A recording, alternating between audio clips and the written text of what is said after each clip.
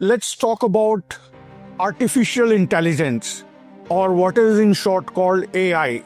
It is the most happening thing today. And since it has become a consumer product, its use has generated a hot debate. Now, what is artificial intelligence or AI? It is an umbrella term for a set of loosely related information technologies which differ regarding how they work and how they are used.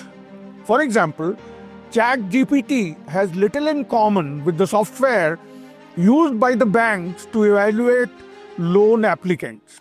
Supporters of AI hype it as a boon which will work wonders for society, while its critics see it as a Frankenstein's monster which can be misused, causing harm to society.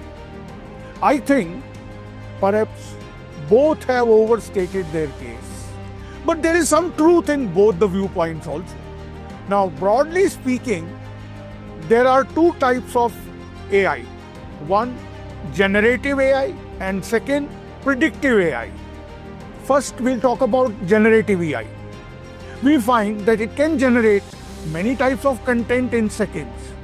It can both generate realistic answers to human questions, and image generators produce photorealistic image of almost any description. Now, generative AI has been rapidly advancing, though experts believe it is still immature and prone to misuse. For example, ChatGPT can help students to cheat in the examination. It will affect many professions adversely and would also accentuate labor and capital conflict. Now, talking about predictive AI, it will make predictions about future in order to guide decision making today.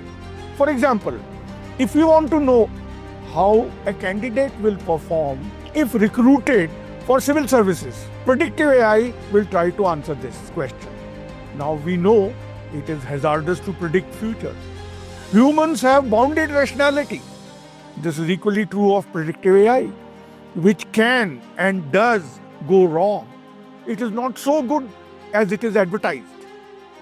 So we should not be rather carried away by the tall claims made for the AI and judiciously use it while protecting ourselves from its possible problems which are already occurring.